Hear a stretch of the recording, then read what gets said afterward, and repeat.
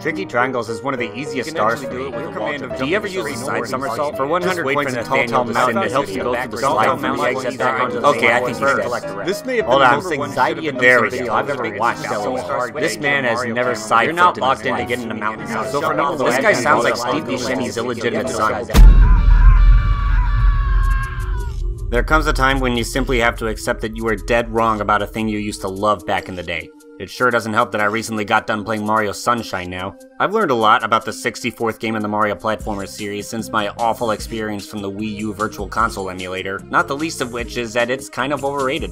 I don't care for how long you've played this game, it's pretty difficult to get comfortable with the way Mario handles here. Plus the incompetent at times camera, plus those notorious instances of Uber-type platforming, plus whatever the heck else. With all that in mind, at this point I'd rather take Mario's bottomless bum underwater. I haven't really touched on this much at all, but as sluggish as his swimming speed is, it pretty much always takes place in super open areas not exactly besieged by Bowser's water-dwelling minions, which is good. It's not so great when you enter Jolly Roger Bay for the first time and have to wade through a thin dark fog en route to the sunken ship, whose entrance is guarded by our friend Unagi. It's especially not fun hanging right underneath the stubborn eel, waiting for days for it to crawl out of its hidey hole. I've never figured out what I'm supposed to do to get this guy to straight up... Really? At least now that the ship is resurfaced and it's broad daylight out, I shouldn't have to deal with Unagi anymore, right? When the moon hits your eyes. Shut up! I think that gruesome scene you have to watch when Mario drowns plays a big role in why Can the Eel Come Out to Play is such a frightening task. This time Unagi actually moves out of its new hidey hole, no longer at the bottom of the bay, but instead it drags the Power Star by its tail and you're supposed to swim towards it to collect... Wait, you mean that doesn't actually collect the star? The eel can really deal a number on you if you're not careful. Get hit just once and you might have to resurface to replenish your power meter, assuming you can make it there of course, but at that point the eel breaks physics once again and resets itself. Is this a joke? If you've ever been forced to lure Unagi out of the hole again, you know how easy it is to lose your patience. The good thing is that it's the last you'll see that pesky rat in this game. Now if you're a Mario enjoyer, you've probably gone about filling the ex-plumber's pockets with a vast fortune spread over the many courses of his adventures. Well, Super Mario 64 pretty much started that trend, granting shiny rewards for collecting 100 coins. You might remember it was a chore getting everywhere, plus having to deal with the star spawning right above you upon meddling with the milestone money no matter Mario's momentary mess. My. And nowhere have I more often had that struggle than in Tall Mountain. Yes, that one stage on which I received so many comments on my last video.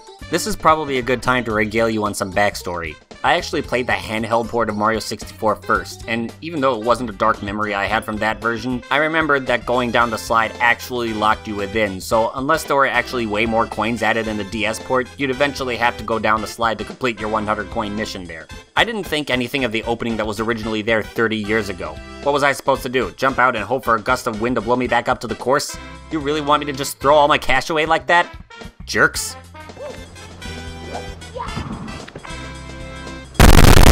Even after we've put an end to all that confusion, it's still too easy for me to fall at any given part of this map.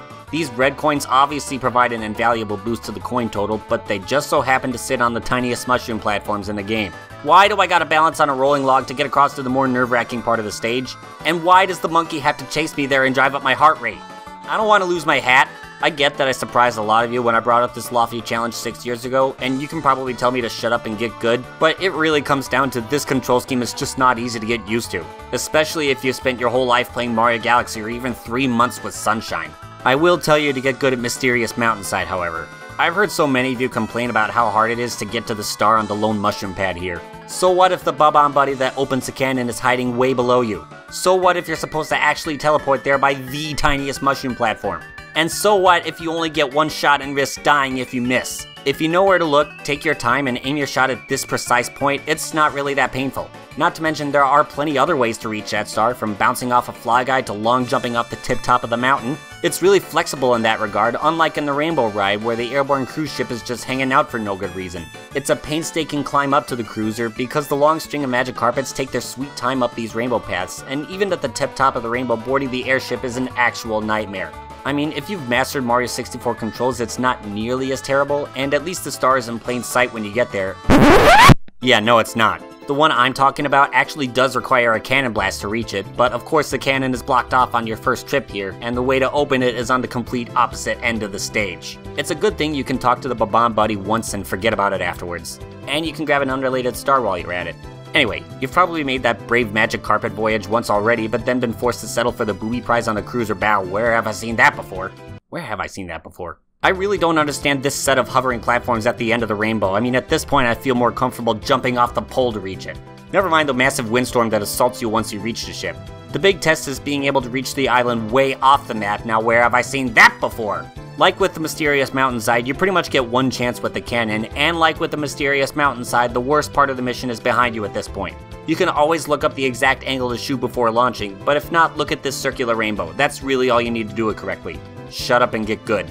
Now I'm sure somewhere over the rainbow is one of those levels that nobody looks forward to playing, which is very reasonable, given that the whole map is perched precariously over a giant death pit.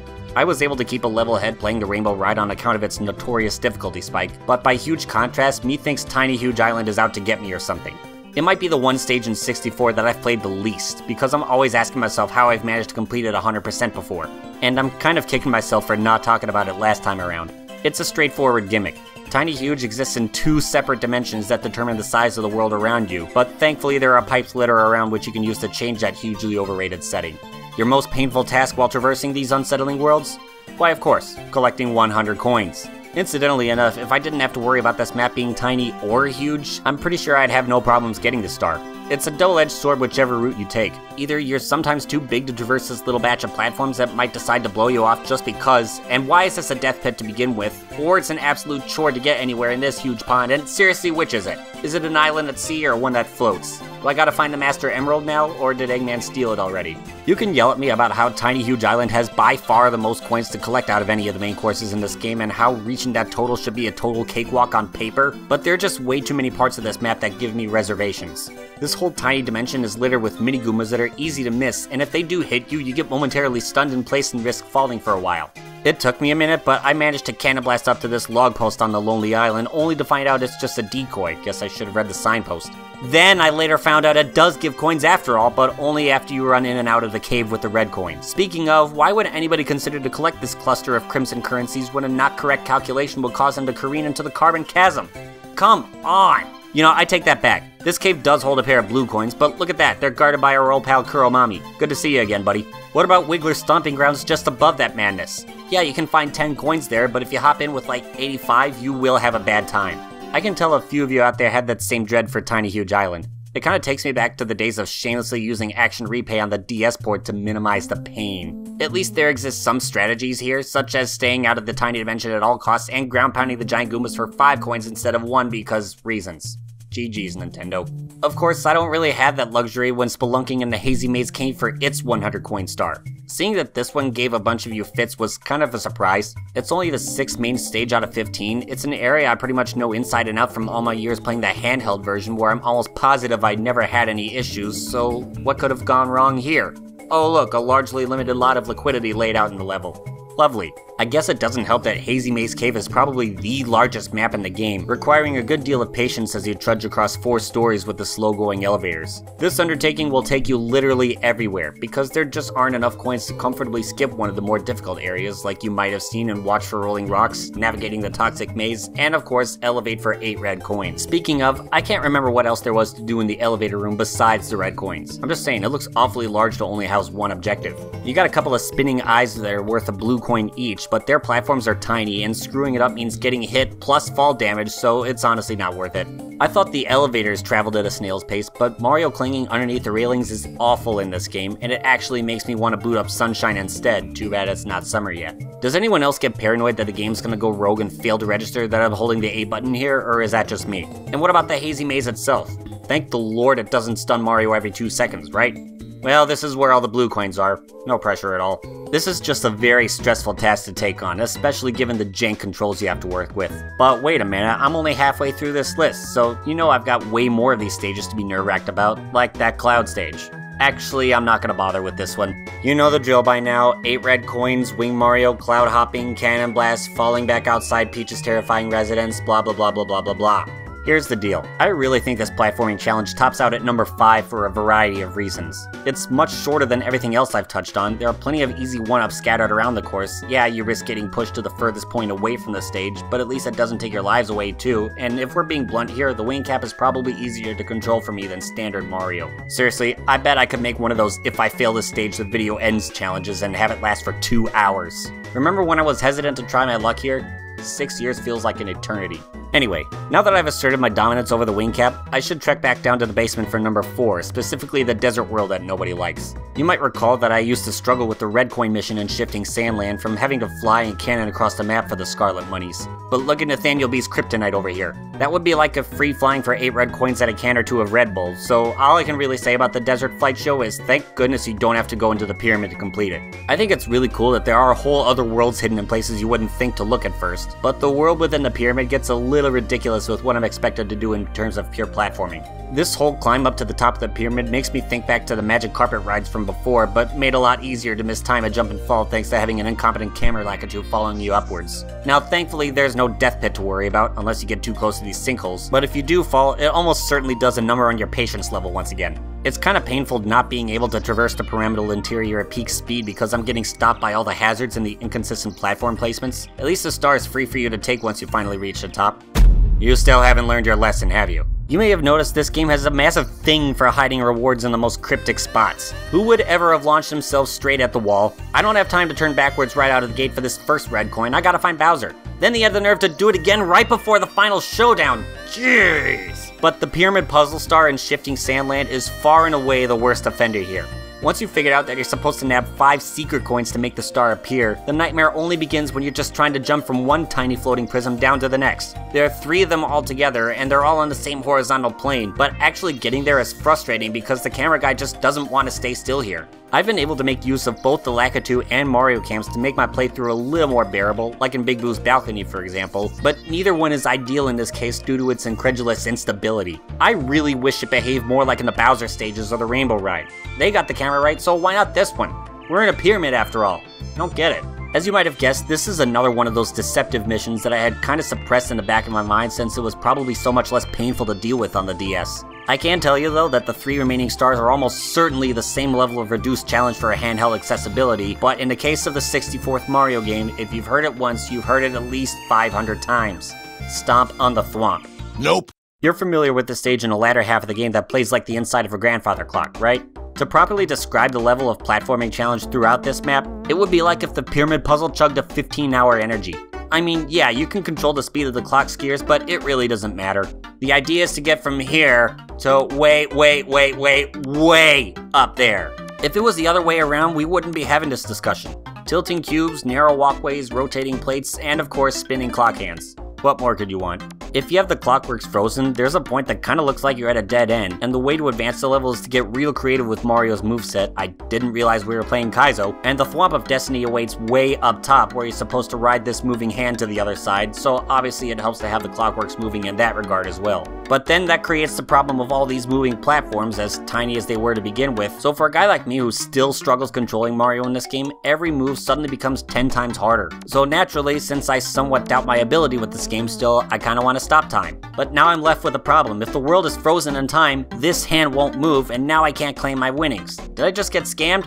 Well, no. If you go off to the side here, you're right below the Thwomp, and you can actually get up to its level with a well-placed triple jump and wall kick combination. Shoutouts to Nathaniel B for pointing that out. Alright, good times were had by all, we completed an arduous journey and can now breeze through the remaining stars in Tick-Tock Clock. Except, of course not. I get it if you just want to worry about getting to your heavenly Thwomper, but 100 coins. Yes, all in the clock tower. It's a main stage like the rest of them, don't kid yourself. All those tricky jumps and well-timed stunts, and you have to worry about maintaining your coin count as well. This time you're going to want to stop the clock so you can get those red coins too. Or maybe you can skip them, I don't know. There is one part near the top where it felt like I had to make a leap of faith to grab the coins there because I didn't trust the randomly spinning gears to straighten out. There are 128 coins in here, so not a whole lot of room for error, but you better grab all those blue coins, and I'm sure glad they don't stop and ask you to save your game upon touching them. I don't need any horrible flashbacks. Funny I should say that when methinks a lot of you get nightmares from cloud hopping for 5 years, solving the most obscure puzzle in video game history, and especially scaling this forsaken clock. Here's the deal though, Super Mario 64 doesn't have one of those obvious super player stages, so at the end of the day, determining the hardest star to collect here all comes down to... yeah, that. I mean, what else is there to say about Rainbow Ride's 100 coin star? I guess you could say it's a little more generous with the total number of coins available, but that's only if you're an expert wall kicker. You can still get your 100 without the blue coins, but you'll have to explore literally every corner of the sky world and not fall. Even with the blue coins, no other part of the map is very helpful to your coin collectathon, and really, no point in Rainbow Ride is particularly easy to traverse either. On top of everything else, this is the one star that took me about an hour to finish playing it for this top 10, no thanks to me dying over and over attempting this jump off the tricky triangles platform. Oh, the irony. I can't stop trying to side somersault out of nothing because I'm so used to pulling it off in Mario Sunshine. Talk about dissatisfying. Did I mention how draining it is relying solely on lateral displacement? At least in Tick-Tock Clock, you could easily kill the previous 2 stones with 1 bird since they're both similarly long uphill battles. There is no such cheat code to be found in the Rainbow Ride. It's the perfect combination of mind-bending platforming challenge, mind-numbing test of your patience, and near infinite death trap all over, and that's why it could only be number 1. Now if you'll excuse me, I'm gonna go visit with Nathaniel B. I hear he hangs out in that big house in the sky. Here we go! If you made it this far into the video, go into the comments and tell me what you think of the new Princess Peach game. Personally, I'll be seeing a different showtime at Target Field next week, but after you've done that, feel free to do the usual things. You know, rate it, even if you hate it, pass me around and tell your kids I'm Steve Buscemi Jr., tell me what I got wrong this time, add me to your subscription and notification feeds, buy me a Pepsi, see if YouTube wants to fire me again. I really should revisit Super Princess Peach instead at some point. I have way too many thoughts written down about that game. I can already tell that video would be at least an hour long, and I'm rambling again. Later.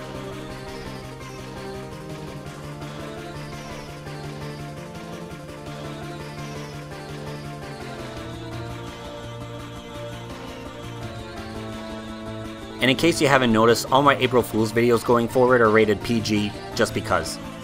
I hope you're not disappointed in me.